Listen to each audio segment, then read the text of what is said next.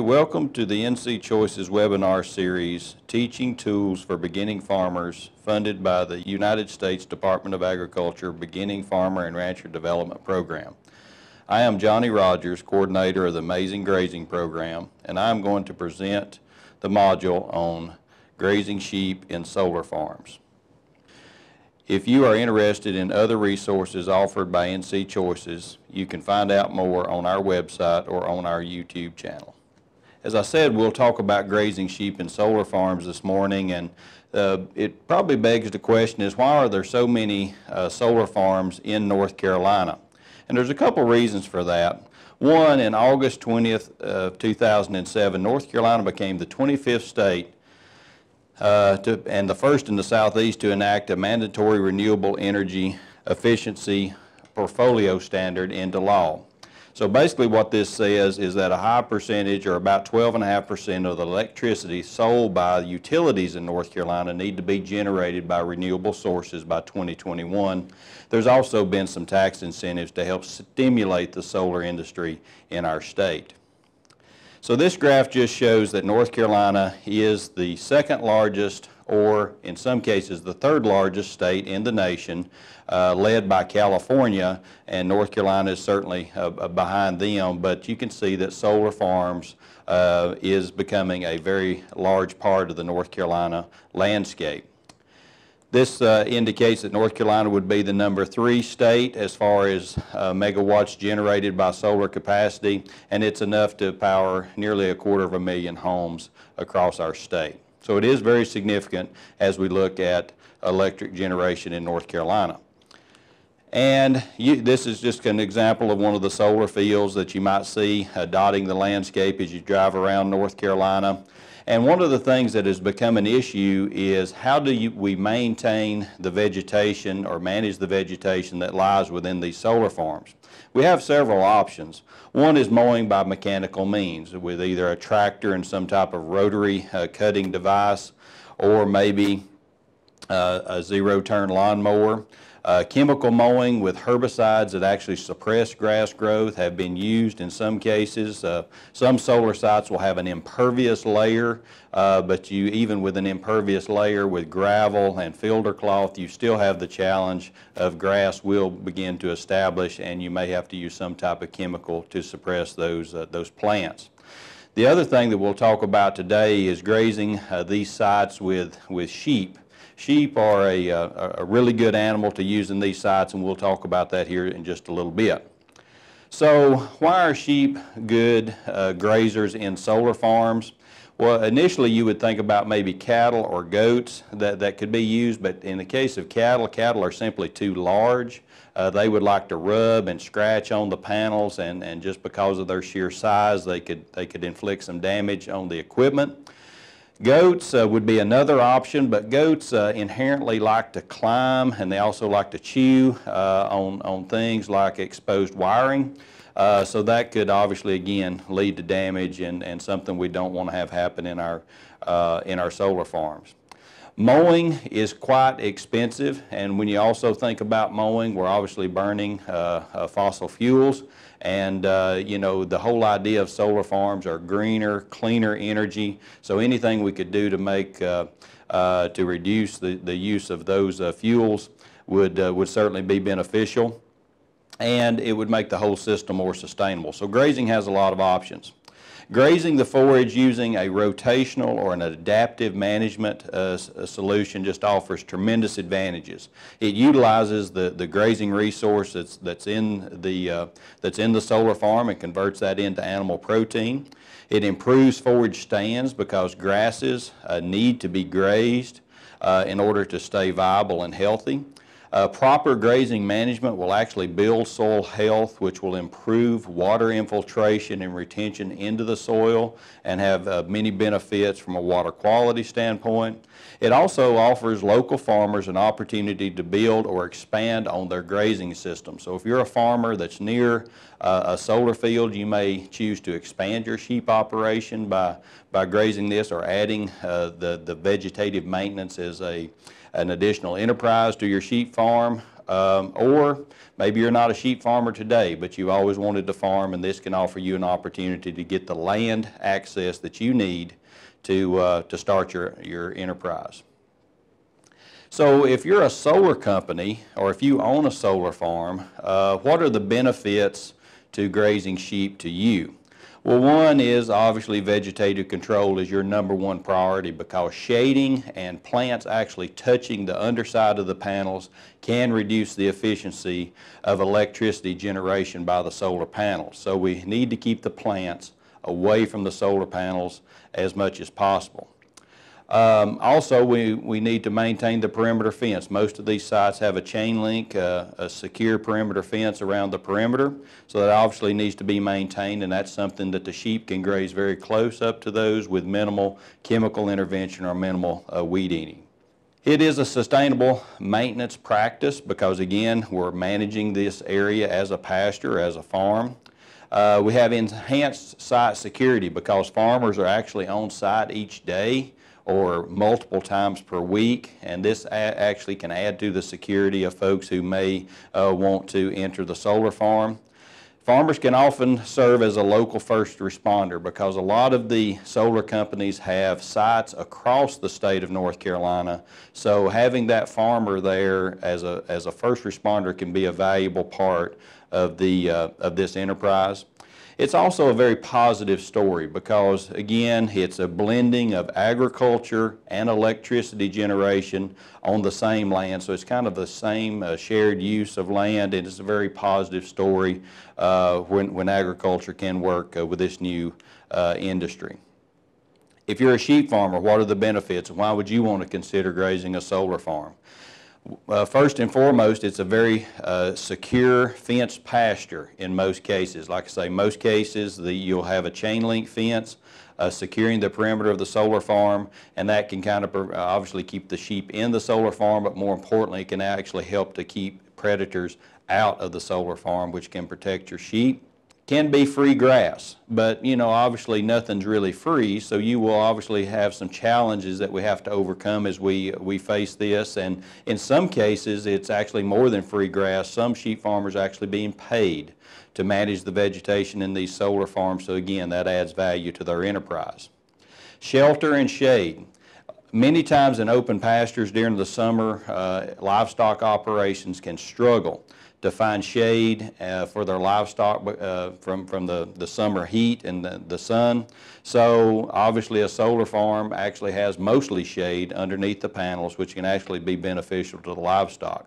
And again, I've already made the point of being paid to graze for a grazing service would be a great benefit to a sheep farmer in this system. So I alluded to before some of the challenges that we can see when grazing solar farms. And first off, I wanted to just throw this out is sometimes it's hard to find out who to contact. And probably the best thing to do is most solar farms will actually have some type of signage out front that will have some contact information, addresses, phone numbers, and a lot of times websites or emails. So you can go, that's a good place to start, and contact the solar company directly and see if they would be interested in grazing sheep in that facility. Now, you're probably going to come up with some roadblocks first and foremost because they're going to have some concerns about grazing sheep in solar farms, and I received quite a few calls throughout the year from both producers and solar companies about how do we overcome some of these challenges. Solar companies are obviously afraid that sheep are going to damage their panels, and to this point we have not had any damage reported for sheep damaging the solar panels, so that's good news. Risk associated with farmer injury, and again there may be some insurance requirements that farmers will have to have, higher insurance requirements that farmers would have to have than their traditional farming liability policy. Some of the solar farm workers that are in and out of the farms on a periodic basis may have to work around some temporary fencing. We encourage the use of temporary fencing inside the solar farm to actually set up a rotational grazing system inside the farm. That way we can manage the grass in the most effective manner and increase the vigor of the forage stand over time. Sheep escapes from solar farms. Solar farm workers need to be schooled a little bit and educated on the importance of keeping the perimeter gates closed, so that way we don't have any sheep wandering outside of the solar farms. Sometimes livestock guardian animals can be a challenge, particularly livestock guardian dogs. They can be very protective of their flocks. So again, as we have solar company employees moving in and out of the farms, that's something we have to be aware of and may have to address.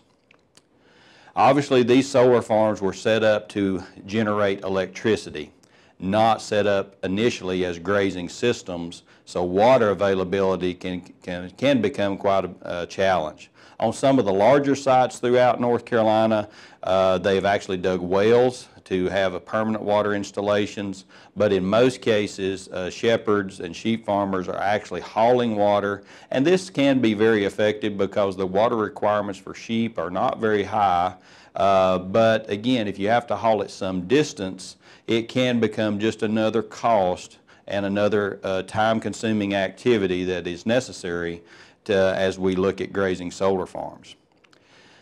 This is just an example of a water system setup that's actually pressurized water in a permanent system, and you can also use some above ground pipe and quick connect couplers to deliver water to sheep grazing in solar farms. Another challenge that I've encountered as I graze my sheep in solar farms is finding and counting the sheep. If you have a pasture that's 25 acres, let's say, it would be very easy to go out and find your sheep that were out in that 25-acre pasture. Now imagine that you build a solar farm on that 25-acre pasture. It becomes much more difficult to find, count, sort, and gather and herd your animals because they can run up underneath the panels, so it becomes a little more challenging. Certainly a lot of producers have addressed this by using feed to toll their sheep and to gather them in a temporary catchment pen, or some actually use herding dogs that can be very effective and move more swiftly underneath the panels to help gather the sheep. Handling facilities or loading facilities, obviously you'll bring the sheep into the solar farm and it's pretty easy to unload them, but once you want to load them back up, most producers are using some type of temporary panels, and those can be purchased and will last a long time. They're very durable and easy to set up and easy to take down and move to the next farm. So that's pretty easy to overcome. Again, this is just another picture of sheep grazing around one of the temporary enclosures or temporary pens that you would have to manage the sheep while they're in the farm. Another very frequent question is, I've got a 25-acre solar farm, how many sheep can I run within this 25 acres? And unfortunately, there's not a lot of data out there from a scientific standpoint and about what the proper stocking rates might be. We do know that it's going to be less than what we would typically find in a pasture near that solar farm that has the same soil type, same rainfall, and same management.